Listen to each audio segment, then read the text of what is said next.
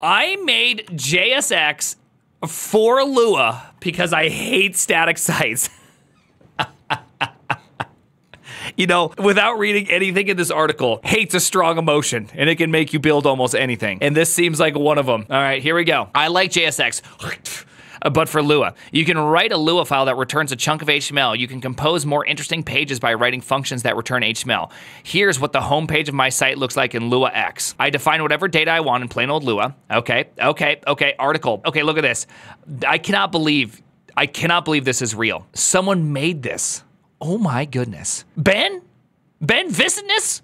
This is the Ben Visness. This is the business. You're giving him the business, Visness. Dude, this is awesome. You can use Lua package system to organize my templates. That's pretty sweet. Whatever. Oh my goodness, that is actually pretty. Okay, this is actually pretty sweet. Why? Yeah, why? Because I hate static sites. No, seriously. I actually hate static sites. I got into programming because I wanted to make websites. When I started out, you could just copy HTML files up to your server and you had a website. It was magical. And PHP made it even better. You could throw in a little snippet of server-side code and you had a dynamic page. Those days are gone. They're gone because React strangled it in its bed slowly. Today, I spend my time organizing markdown files in folders so a janky tool can cobble them together into a website. I spend my time learning weird template languages with weird functions and bad control flow. I spend my time in cloud control panels getting confused by bucket permissions and CDN settings. This man's been hurt. You can tell right away. It feels like we've regressed. 15 years ago, it was fine to run a script from scratch on every single request, but today we insist that you have to serve every personal website from a CDN. That means no fun allowed. If you... Akamai, no fun. Never. So if you want as much as the CC20 copyright 2023 in the footer update, you'll need to rebuild and deploy the site. I don't want that. I want my 2023 update dynamically, damn it. What's saddest to me is that when people do want that dynamism, and they often do, they end up doing it with JavaScript, making their pages heavier and slower. Then to compensate for this, they'll add some kind of serverless backend, serving, rendering, plus hydration, and a pile of extra complexity instead of just doing a little server-side code. They're wasting people's CPU time and their own money. I don't know who this person is, business with the Visness, but I love you. I love this. This is so good. I love the fact that he got so frustrated by today's development experience, just literally wrote Lua X. I mean, how pissed off do you have to be to write Lua X? So the reason why, okay, so people are always wondering, why do I hate JSX, but I do something like Lua X or Temple, right? So if you don't know Temple is the same thing, not that Temple. This is different, this right here. Why do I like these, but I hate the other? It's very, very simple. When you do Lua X, it only executes on the server. There is no client-side integration here. I think that's the big downfall of JSX, is that JSX is both a server-side and a client-side language. And so you end up getting this weird things where you start tying stuff in together and you're trying to reason about client and server constantly when something like a web component or something else could do such a good job, because most of your functionality is pretty thin when you really understand the difference between server and client-side functionality. And now you have this huge thing that you end up having to create, because once you go down that route, that also means all of your client-side rendering has to go through all of the JSX. So that means you need to start figuring out how you're going to be doing your state updates. This is why Redux was born, is because you can't simply just update a place. You have to update the gosh darn whole thing. Luckily, Solid with signals and all that kind of helps the entire thing, but you still end up with this giant replication state tree all over the place. It makes development really confusing and upsetting and emotionally bruising. Okay? Okay, buddy? But why JSX? Because I like it. I've tried so many templating languages over the years, like Mustache, Liquid, Nunchucks, Blade, Django, and of course Go templates, commonly seen in systems like Hugo. Go templates aren't half bad, but I'd put them as, they're almost there. They're missing like a couple things, but they're pretty good. Of all these languages have basically the same design, which I'll call a preprocessor model. Yep, they all start with the assumption that a template is mostly a static piece of content, and in this case HTML with some slots to paste dynamic values. It's more or less just C preprocessor, a simple find and replace, pass over the original content. Legitimate. JavaScript, emotionally damaging. I love it. But this is never actually enough. You start out with simple values and ranges, but rapidly escalate to tricky conditional logic, weird inheritance systems, and eventually custom functions written in a host language that are injected into the template language. Fair. This is actually fair. The inheritance system and thing, dude, I forget what templating system is at Jinja, but the inheritance is like all backwards, and I absolutely hate it. I think Go templates are as close as you can get to pretty good. Basically, these languages are too weak to do anything interesting. When I write my article about doing Advent of code on a PS5, I found myself frequently reusing specific layouts on a wide layout that displayed 2 columns side by side, but reflowed to vertical mode on mobile. In Go templates, this was an utter disaster. Okay. Define a wide start. Define a wide middle. Define wide end. I wonder if there's a better way to do this. There might just be a better way to do this, but that's funny. The problem is that no preprocessor style templates actually allow you to manipulate the HTML as data. The HTML is opaque. The template language doesn't understand it. The web pages are complex documents that often need serious logic to assemble. Logic that requires the template language to work with the document structure instead of just text. I'm shook right now. Even PHP falls short of this standard. Language jank and terrible design aside, PHP is at least a real programming language. It has arrays and loops and functions and so on, but it still doesn't understand HTML. It's just basically a fancier version of a preprocessor model. Yeah, that's fair. That's a fair take. But isn't this just all preprocessor fancy? Aren't we all just, in the end, just preprocessor fancy when you really think about it? We're all just string concatenating. I mean, at the end of the day, you're just string concatenating. That's it. That's all you do. If you think that you're doing anything else, you're mapping, you're filtering, and you're string concatenating over and over and over again. At the end of the day, it's night. It's true. Unarguable facts. I've been doing someone's back end for the main portion of my life. Okay, how does that feel?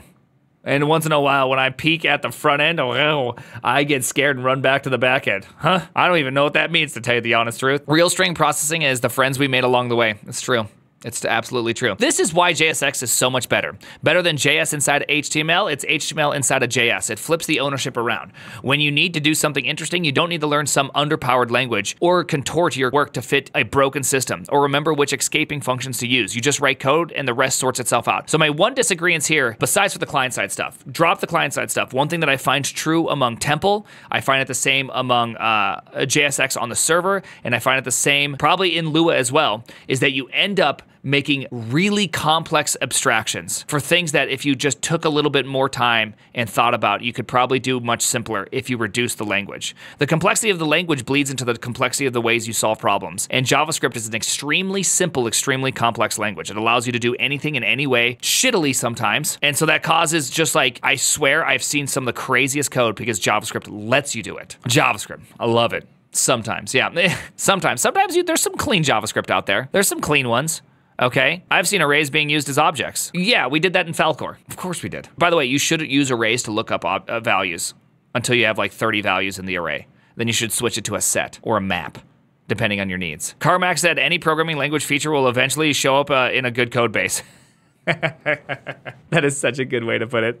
That's actually really funny. That's actually really, really funny. Am I preferring Go templates over Temple? I'm not sure. I honestly don't know. I need more time to tell you which one I like. I'm gonna try Leptos again, which is Rust's version effectively of Temple, and I'm gonna try that all over again and see how it goes, and really just try to make my decision on these things because I just keep on doing back and keep doing them over and over again. I think Temple is better because of the compile time syntax checking. I agree with that. Compile time syntax checking, right, and type checking, very, very good. It's important to note that JSX is distinct from React or Svelte, or whatever front end we usually associate it with. I'm not a fan of those frameworks. They have a lot of ideas about client-side reactivity that I don't like and don't care about, but I really like writing HTML inside of a real programming language. Okay, I mean, I get the motivation, right? I'm kind of in this camp. That's why I keep coming back to Leptos/Temple, is because I want that, right? I want that to be true. Why Lua? Because I like it. That's actually just a good enough reason. I've considered using JSX, but my website is built in Go, and I wanted to keep it that way. I find Go's tooling to be best in class when it comes to deploying a server. Build a binary, start it up, the end.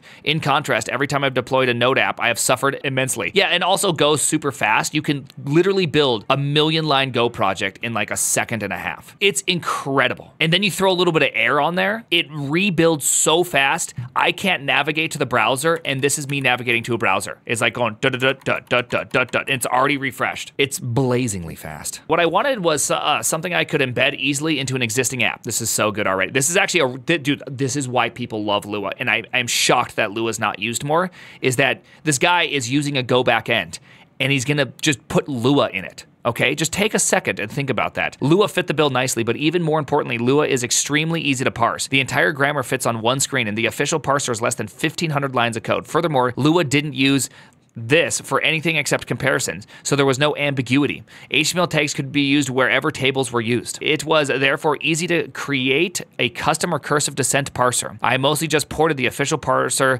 to Go and modified parse simple expression to parse tags as well as tables. This is badass. I want you to know that this is badass. My transpiler doesn't even produce an abstract syntax tree. It doesn't need to. It just emits vanilla Lua code as is and converts HTML tags to Lua tables as it goes. The end result is less than 1,000 lines of code. About 700 of them are just parsing Lua, with the remaining 300 being used for my new features. And it took me only a couple days. This is super sweet. Embedding Lua into a Go took about 17 minutes of my time on a Saturday, and I haven't really changed anything about the runner since then. There is something very nice about dynamic languages. Like, I'm totally on team dynamic language, but I like constraining it. And this is like such a cool, I should figure out how to use Lua. Maybe I want to play with Lua. I bet you there's already a Lua to Rust thing. And so you can build bits of your Rust system with Lua. Something about that just sounds super compelling. Because Lua, if you've ever used enough Lua, here, sorry, this is Rust. You may have heard of Rust, by the way. That's Markdown, APM. One thing that I actually have begun to like about Lua is that you can just simply use these simple doc comments, something like whatever you call it. What's the stupid thing called? JS doc. And I can just be like emitter, and it just tells me, right? Here's my functions. Right? I can put little app comments on it. I get all the autocomplete. Not only do I get autocomplete, I get all the you get all the pain of, you just get it all. It's like right there. If I wanted to, there we go. I just added a type to that thing, and now it knows. Do you even Java, bro? I put that comment there. Okay? I put it right there. You can see it. Lua's pretty neat. Lua's a embedded language that is used in a lot of like C++ / lower level projects, Vim being one of them. So Vim embeds Lua into it because it's just a great scripting language. I think I've spent more time figuring out Lua's package system than writing the transpiler. Be aware of that. That's fine. Oh my goodness! Let's go! Let's go! Business with the Visness! Oh my goodness, thank you. This, by the way, this article is friggin' awesome. I just want to let you know, this article is awesome. I absolutely love that. And yes, the package system is probably the confusingest part of Lua. You have to have things. I don't really understand how pathing works, other than, at least I understand it from a Vim-based thing. One-based arrays, annoying, but it's not the most annoying thing. It just isn't the most annoying thing. I don't like it. That's it. Dude, nice. I like to see that. All right, before Go templates. Oh yes, you have to do this picture source. Yep, you have to do these. If you guys don't know what's happening here, you can define your own functions you want to be able to call inside of your Go templates, right? And so you can see that there's this whole template thing going on right here. A lot of blah, blah, blah, blah, blah. Whereas you get to do the exact same thing in Lua. And Lua is probably just easier to do it in because you're not really caring too much about types. You got fast iterators. You actually have iterators, which is great. Unlike JavaScript, loser. There we go. This is great. My Demos 3D article required me to generate unique IDs for each Desmos graph. In Hugo, I had to use the Scratch system to store and manipulate data in Hugo itself. I can just do a global in my Lua X file. Furthermore, I register new Desmos shortcode globals across my entire site. This is now just a Lua function specific to the article. This is cool. I think this is actually a really great argument for why you should do it. I like this. Maybe I could be more into this. Maybe, just maybe, I could be into this. This is great. I'm not gonna, dude. Too long. I'm not going to read all of that. Congratulations, or I'm sorry. Closing thoughts. My goal with this project was to make myself happy, and I think I succeeded. Again, I feel like I'm a broken drum sometimes. This is one of the most important goals of any side project. Find something that upsets you and fix it your way, what you think is a great way. Go research and come up with a stupid new solution. It doesn't have to be life-changing. It doesn't have to be Twitter cred. Just do it and make something. And guess what? You're gonna learn a crap ton. This guy's writing a descent parser. Okay, Visness over here is writing a descent parser just to get everything done. Added in some HTMX into the parsing. Called it a day. It's beautiful. Absolutely beautiful. Beautiful. I love it. I'm very happy now with Lua X Field so far. It's not ready for production in the sense that I have cut several corners on the parser, but it meets all my needs right now and I love using it. Taking a step back though, it's very gratifying to be able to bang out a transpiler in a weekend. Earlier in my career, I would have started with Lex and Yak and probably gotten lost. This has happened multiple times. These days though, I understand compilers well enough just to sit down and write one, and it feels great. This is awesome. Visness, are you in the chat? Are you still in the chat? If you're still in the chat, what's your go-to book? Don't build React into Lua. Please don't do that. Temple / JSX, good enough. What's your book, please? Because I personally am a big fan of Interpreter book. I think the Interpreter book is the best one. The Bible. It's a pretty good one, but it's not really good for learning how to make a compiler. I like this one a lot, and you get 30% off and I get zero money for it. Lua is my passion. At least emojis aren't your culture. Okay, let's see if, I don't know if Visness is still here, but if he is, Thorsten is a legend. Thorsten is a legend. Rust go to Rust. Exactly. The Dragon Book. The Dragon Book is pretty definitive for compilers. I agree. I like the Dragon Book is really good, but I really, really do like the Thorsten one. It's super simple, and it gets you right into the saddle, and it's really, really good. And you can complete, honestly, if you really sat down and you were really motivated, you could complete it in an extremely small amount of time. 20 hours. Complete the whole gosh darn thing. Jonathan Blow thinks the Dragon Book sucks. I mean, to be fair, Jonathan Blow thinks everything sucks. Okay, I like the guy. Don't get me wrong. Oh, he did? Gary Bernard's screencast about making compilers. Nice. Okay. Okay, my bad. I like John, okay? I think he's great. I think his advice is super good. He also hates everything. So, like, is it bad? I don't know. John Blow is hyper-specialized in one area of programming. How come everyone cares so much about what he thinks? Contrarian equals John. I'm pretty contrarian myself, though. So, I don't want to dunk on the guy. I'm pretty contrarian myself. I feel like the lone voice in the wilderness crying that you shouldn't use React constantly. I'm just trying to be like, people, stop using React for everything. Maybe JavaScript isn't the best answer for everything. I spent almost all my year working on projects for other people. While I am proud of the work I did and I enjoy it, there's still something special about making tools for yourself. Does anyone else in the world want to make their websites in a weird dialect of Lua? Maybe not, but I do, and that's enough. Agreed. I don't know what the future holds for Lua X, and it's not ready for other people to use, and I'm not sure it'll ever be. So rather than tell you to go to luax.dev and start building your website with my tool, here's what I'll say. Try building something yourself. My goodness, this guy is just based. There's going to be literally on YouTube, there's going to be a wall of comments that are just based. That's it. Visness based. Visness based. Try writing code for you and you alone. Don't worry about whether it will look good on your resume or attract lots of stars on GitHub. Just write something that feels good for you. Explore weird ideas and see where it takes you. Who knows? Maybe someday other people will like it too. Earned, based, and followed, and reported. So good. Love that. This is great. This is absolutely great. This is the literal reason why I'm building APM. I just want to have an APM counter. It's just I just want an APM counter. Notice how the profile isn't an anime waifu? Facts and logic, that is not an anime waifu. I can tell right away that's not one. I can tell with using just my eyes. It's not. I'm glad you enjoyed it, dude. This is such a good article. I like Go templates, but I can tell that they can become a bit of a pain in the ass. I'm still worried about JSX though. I think, okay, here's my real take. I'm gonna give you guys an honest ass take and not just like a stupid take, okay? Go templates suck. Temple.guide sucks. Lua X sucks. React sucks. Lepto sucks. They all suck. They just suck differently. Choose your suck and enjoy it. HTMX sucks. Like, everything sucks. It's all broken. None of it solves the problem universally because you can't have a universal solution. Embrace the suck, discover each way things suck, and then choose the least sucky for your project. There you go. That's it, the name. The Suxogen. Wow.